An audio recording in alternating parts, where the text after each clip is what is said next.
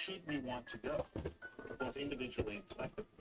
And there are multiple, there may be multiple right answers. It's not that there's just one sort of life that is the best possible life. There's a range of different lives that, given 1,000,000 years to talk about it, we might not be able to distinguish which is better or worse. Like, is Chinese food better than Thai food? Right? Like there's a range of differences there which don't matter for better or worse. It's just different, right?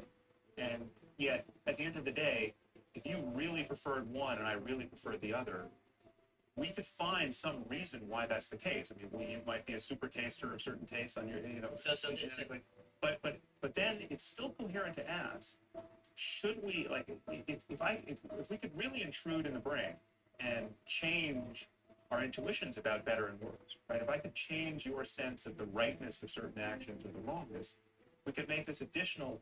We could ask this additional question of whether that would be good, because that would be a new way of navigating the space. This brings you to your Brave New World question. So, like, if it's possible to, let's say we had a cure for sadness, right? This is an example I've used before, where we have a pill that perfectly cancels the feeling of grief. So at what point after the death of a loved one would you want to take this pill? Right? And the answer might be never, and you would have a reason why that was the case. But you can imagine someone who's just so destroyed by the experience of grief, they just can't get their life back on track. Everyone in their life is worried about them. They're on the verge of suicide. At a certain point, you say, well, let's just give you this pill and just see if we can bring a little daylight, even if you were against the use it for yourself, right? But presumably, you wouldn't want to take it 30 seconds after your kid was run over by a bus. You just see this the worst thing that's ever happened in your life happen, and then you just pop this pill and you don't feel anything one way or the other about it, right? You're ready to go to Starbucks, right? That would be a complete fragmentation of who you are with respect to the love you feel or felt for your child. Like what does loving your child mean if immediately upon his or her death, you want to cancel your grief and you feel great, right? So we don't know it'd be hard to find the right answer, but this kind of thing is very likely coming, by the way, right? It's very likely we will one day have a cure for grief, right?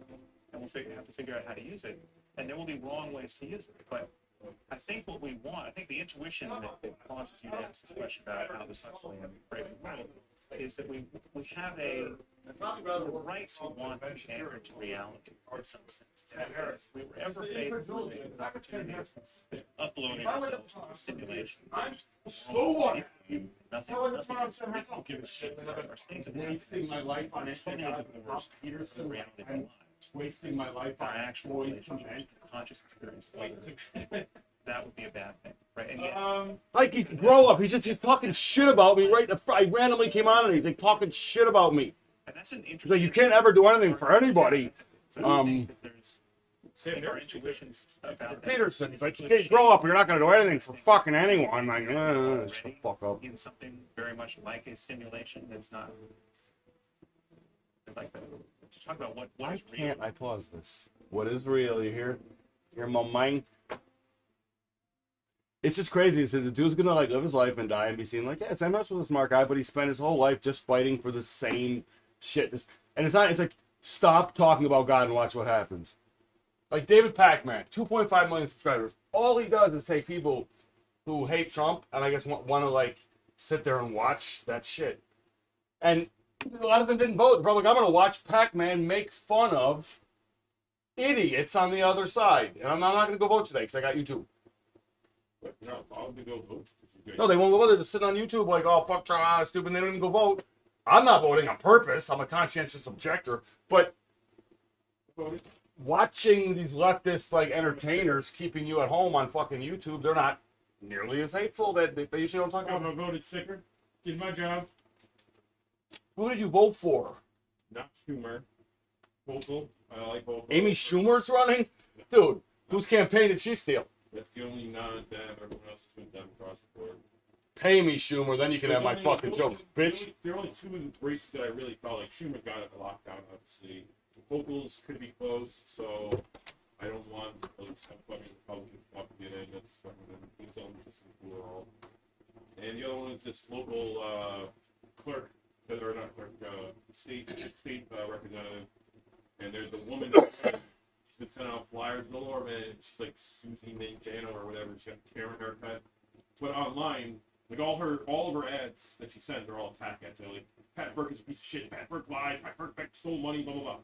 But when you look into her, you see that like, oh, she's fucking cuckoo bananas. Like she wishes she was here January 6th. Like she's full on Trump, QAnon, all that shit. She's like, the FBI has been working with Biden to within the Clintons to murder all of the Trump people and shit. Like, she's running for fucking office. So I'm like, what's her name? Nah. Susan Magadano or Manganiano. The FB, I do not believe like what you're gonna say right now. What about Carrie Lake though? Like she's like hypnotizing. Like she's so, like no, and but she knows what she's doing. Like she's like an attractive female. I don't know. She's a little scary. Sanctimonious, Rhonda Sanctimonious. I want to interview Trump. Like, did you make up that word on a lie detector? You fucking piece of shit. I don't think of it like that. It's a little scary. Like they said, like they're interesting looking. They probably thought that for Obama, right? Oh, handsome, smart black man. Right. He's gonna communize the shit out of this. Right. They're gonna take over. Everyone's gonna fall from trains. Block them. Which doesn't usually happen because whatever. What happens if Obama jumps to a third party? JFK was probably the closest thing we had to that for a long time. If Obama jumps to a first like to another party, he gets what, 25 million on the first day. Like, we're in. We trust you. We elected you. Like, nothing against Joe, but you ain't Joe and you ain't Don. Like, we'll join this party and try to like form it. Yeah, Obama or any. They'd all follow him. He'd be like, right. I mean, he doesn't have to do it. But I won't even vote on this fucker, right? I'll just start it and bring you together.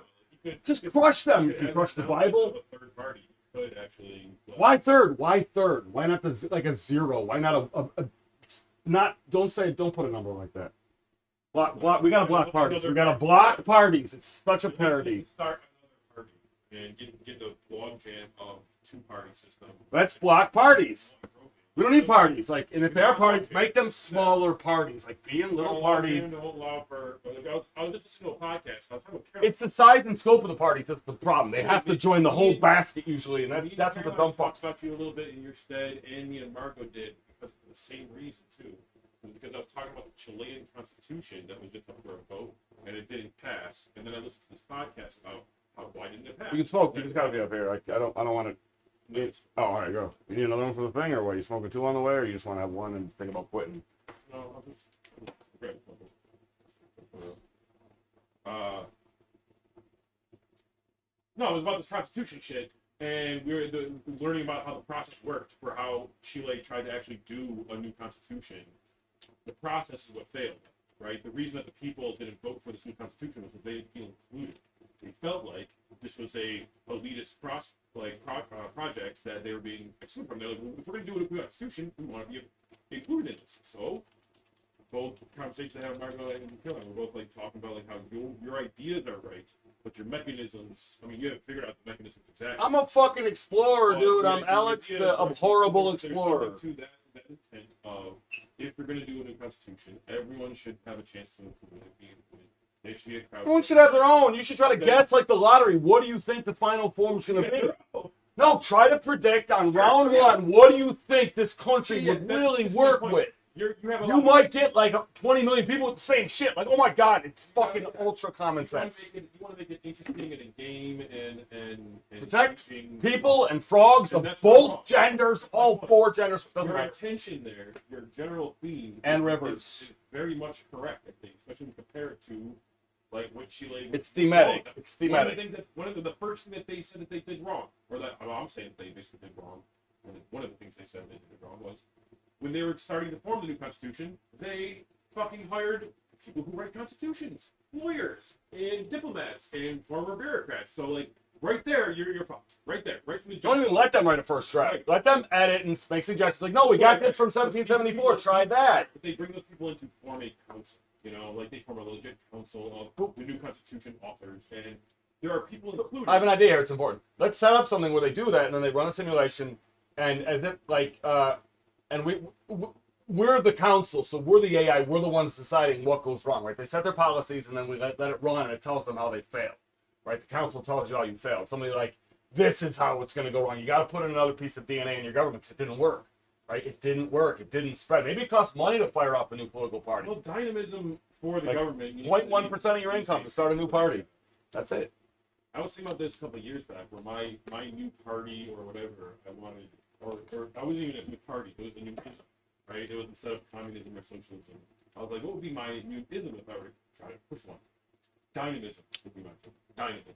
And it would be an ever-changing, constantly adapting, like biomimicking type system that was never stagnant.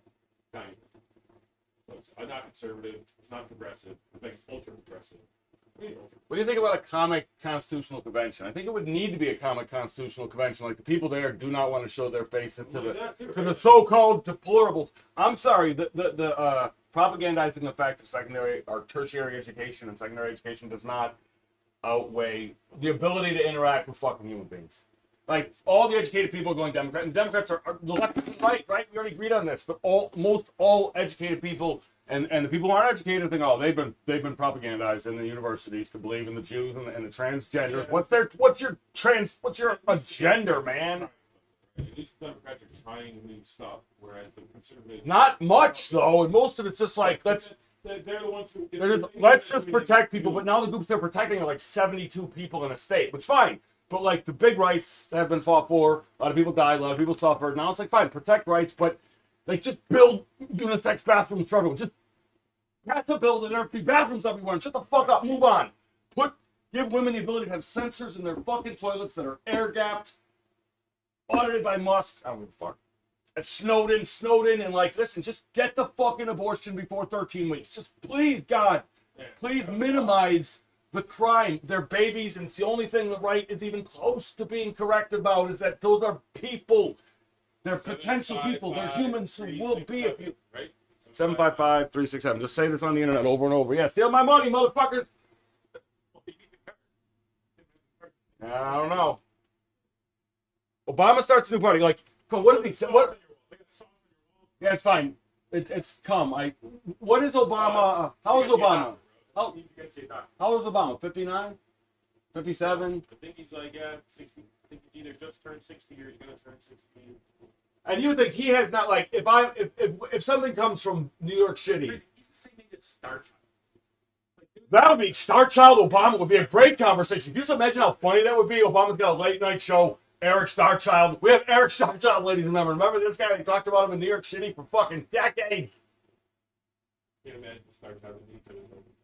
I can only see him showing up and just walking out. Like, that's it. No way, not. He's like told to like sit in the chair. We're gonna sit down and talk. He might do it for like 5 seconds, but as soon as something is asked of him that he's not comfortable with, he'll just get up and leave. Okay, we're going to show you either leave, or if you yell at somebody, if you go ad hominem, you get kicked out. We're gonna have a corpse hatch. It's gonna be great. Back in like, I don't know, an hour. Obama just hasn't met that person or those people, and it's not a person. He have you got 36 people who have similar, like, if he was inspired, he would say that shit, I think. I don't think he's waiting. His life is full as fuck. Everybody still wants to hang out with him. Like,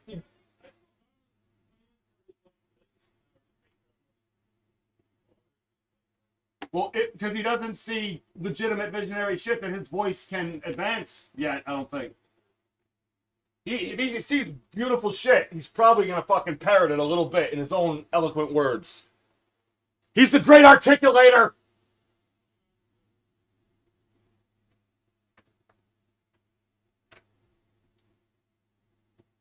What is it? Articulate.